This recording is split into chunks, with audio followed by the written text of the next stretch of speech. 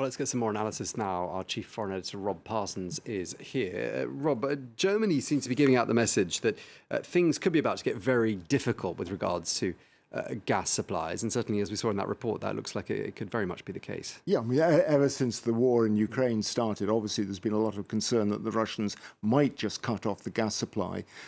Germany itself put an end to Nord Stream 2, which was meant to inject a huge amount of extra Russian gas into Germany, but kept Nord Stream 1 going because without it, it argued, the German economy simply couldn't function, not to mention what the impact would be on ordinary Germans once winter comes. But a couple of things have happened in recent weeks, which have caused concern in Germany that the Russians may be considering switching off the taps. The first was when they sent a turbine critical to the functioning of Nord Stream 1 to Canada for repair. The Canadians, for a while, looked like they were going to make it subject to the sanctions on the Russian economy. The Russians cut back the supply through Nord Stream 1 by 40%. The Germans got very jumpy indeed, put a lot of pressure on the Canadians to row back. They did.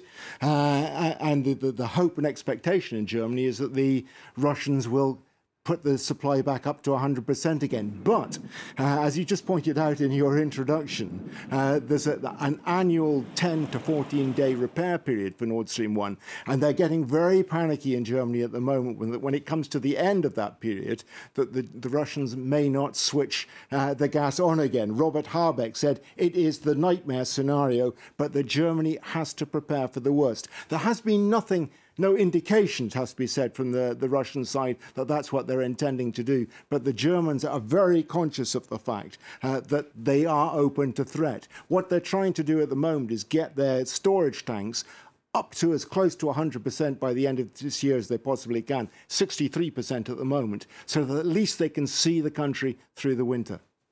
Yeah, just tell us a bit more about how dependent Germany is on Russian gas. Well, in a nutshell, massively dependent. Over 50% of gas coming into Germany comes from Russia, or at least before the start of the war with Ukraine, and over 30% of oil as well. And it's been building up that way for an awfully long time. You have to go back to 1970 to get the start of it, when Willy Brandt signed off on a deal with Brezhnev to open the first pipeline between Russia to Soviet Union, as it then was, in the Federal Republic of Germany. And even then, leaders in the West were warning the Germans, be careful. Henry Kissinger wrote a letter to Richard Nixon at the time saying, look, I don't think the Germans, are going to fall into the Russians' laps, but they may not really be aware of what they're letting themselves get into here.